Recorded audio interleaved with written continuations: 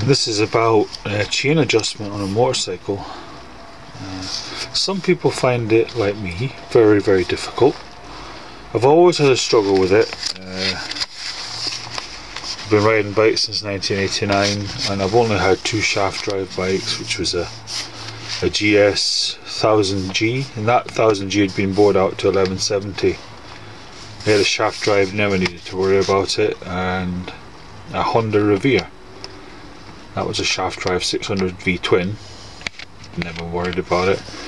But all the chain bikes I've had, and it's quite a responsibility because it can mean money actually.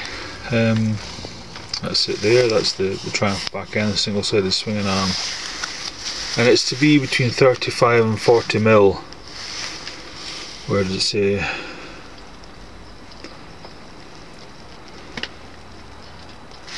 Checking, adjustment and lubrication of the drive chains must be carried out with the motorcycle set up on a paddock stand so that the rear suspension hangs free. Okay, so that there'd be weight on the back wheel. You would have thought, wouldn't you? There'd be pressure on that back wheel being on the paddock stand. I don't quite understand how it all works, but I'm just going by what the manual says. And the vertical movement of the drive chain must be 35 to 40 millimeters. Okay, I'll go out to the bike in a second and I'll just check that using I'll use a measuring tape. But does that mean the entire chain or the bottom of the chain? I'm assuming it must mean that if you move it up to 40 mil and any part of that chain goes beyond the 40 millimeters, it's too slack.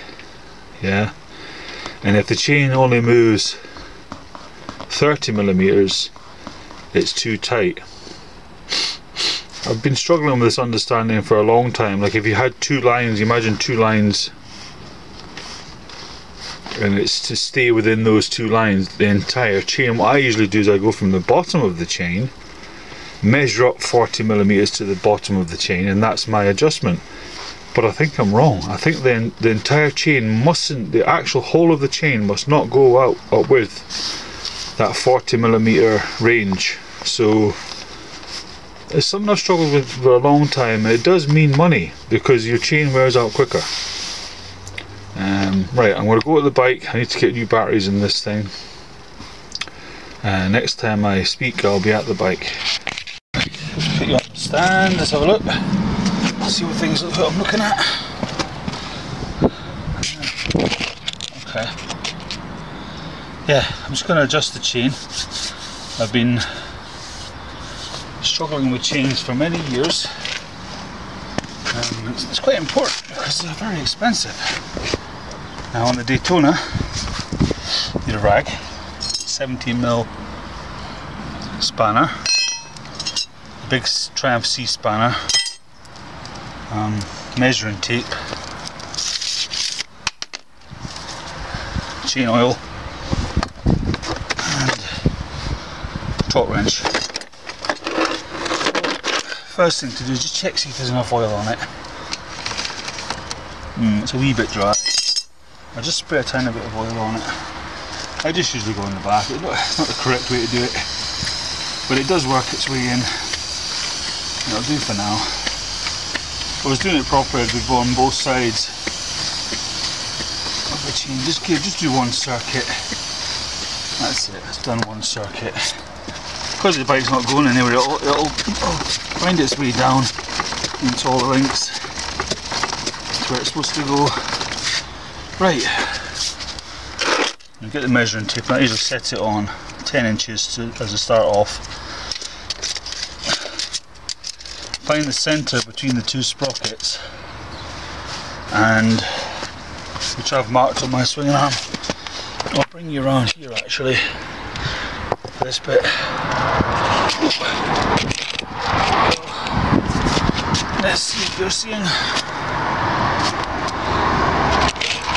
No, that's alright. Okay. So the Triumph manual says 35-40 mil of travel, so there's the centre, put it on 40mm, get a point on the chain, and the whole chain has to move. Like I'm measuring from the bottom point. That you have to lock the actual thingy, lock the measuring tape. So that's 40mm, right? The bottom of that has to go up 40mm, and it's not. Let's see if it's gone up, because it's the 35 and 40mm. Yeah, it's going 35. It's actually going between 35 and 40. But they're saying on the forums, that's not bad actually. We'll put it round, the chain round, see if there's any tight spots. I don't think there is on this chain, but one thing we must do is check for tight spots and then measure from the tight spot.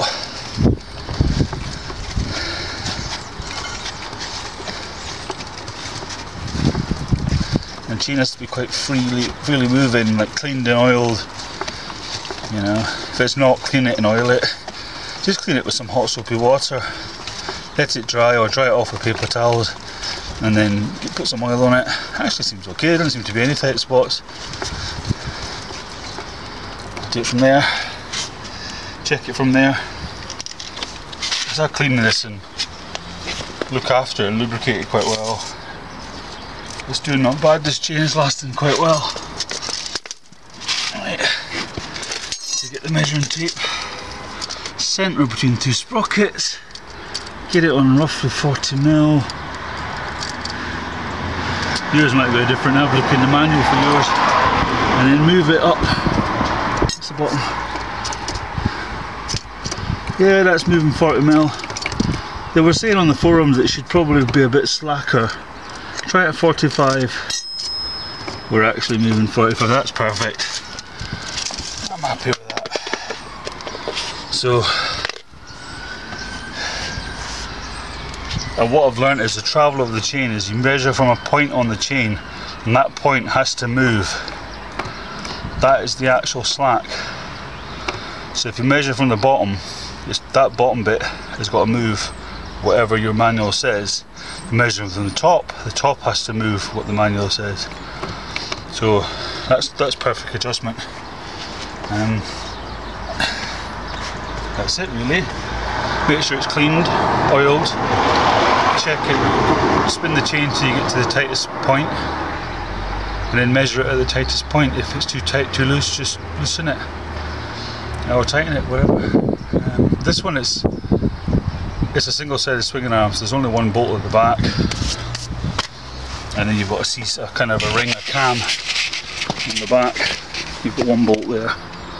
You undo that, and then you can see the cam in there. That tires now. You turn that cam, and that tightens or loosens, depending on which way you tighten it. But I hope that's been useful. I've struggled with it for a wee while. You know, at what point you measure that slack off? What do they mean by slack? Does the chain have to go between, or does the entire chain just move between 35 and 40mm?